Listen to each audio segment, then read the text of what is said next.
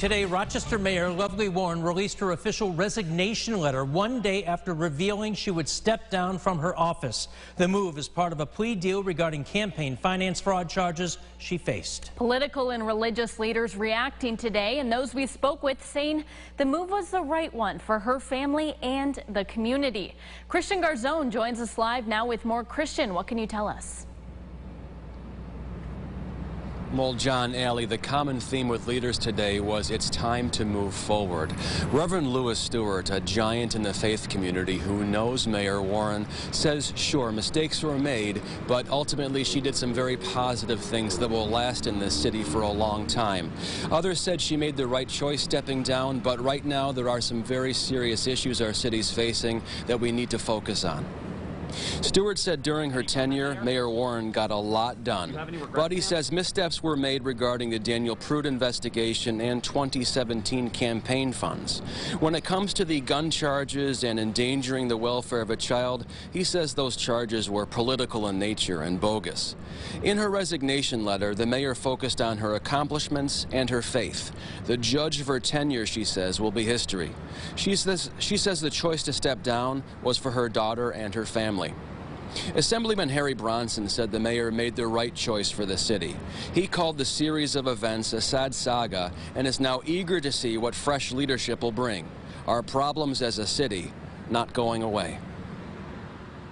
I'm hopeful that the next administration can tackle the various issues that our families are facing, poverty, the amount of violence in our city, illegal gun use in our cities, the fact that we have families who are not getting access to nutrition and health care.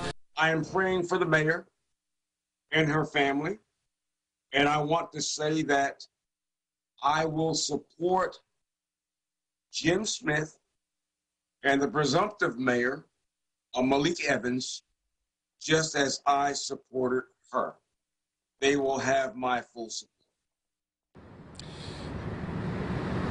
Now, the mayor handed in a resignation letter yesterday. Again, she's due to step down before December 1st. Live in Rochester, Christian Garzone, News 8. John, Ellie, back to you.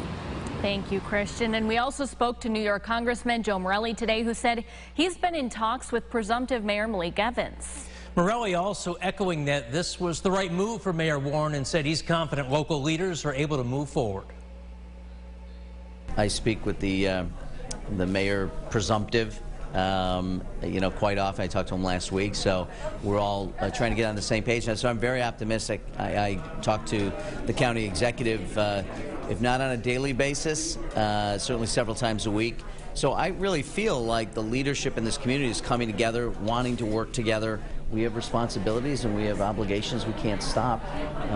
And frankly, as I said, I'm really optimistic about the future.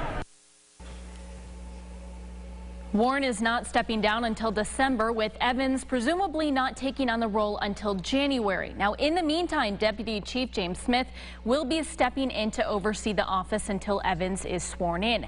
Smith has held the position since 2019, and according to the City of Rochester website, came into the role after serving as a county manager in Seneca County. Smith also served as a Greece town councilman from 1998 to 2006. Now, for all the latest on the mayor's resignation, including the full resignation letter, you can head over to our website, rochesterfirst.com.